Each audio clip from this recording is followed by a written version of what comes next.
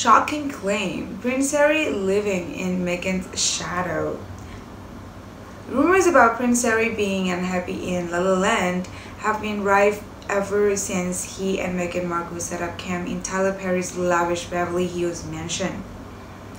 And now it has been speculated that not only is the prince feeling lonely and directionless in his new surroundings, but he is also living in the Duchess' shadow as he tries to navigate the new norm.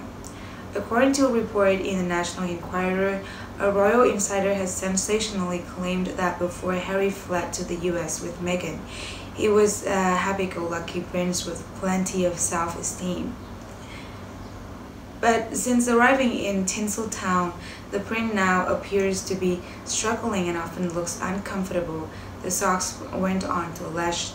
She's ripped him off from his security blanket, all his ties with his family and friends, and high-paying royal job, making him an exile struggling to stay afloat in dog-eat-dog Hollywood, the insider claimed.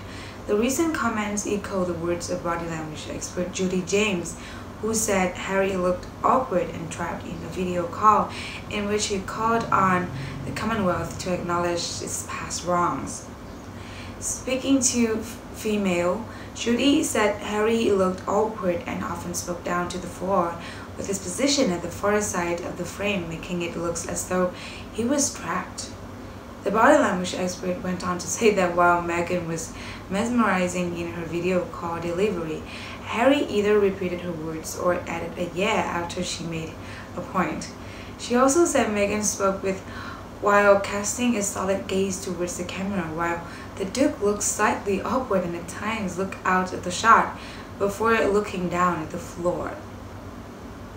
What's more, Judy wasn't the only critic of Harry's awkward video, with several fans taking to social media to comment on how watching the footage made them feel uncomfortable. One viewer even went as far as to say that the prince looked like he was being held hostage during the call. The body language expert went on to claim that while Meghan was mesmerizing in video call delivery, Harry either repeated her words or added a year after she made a point.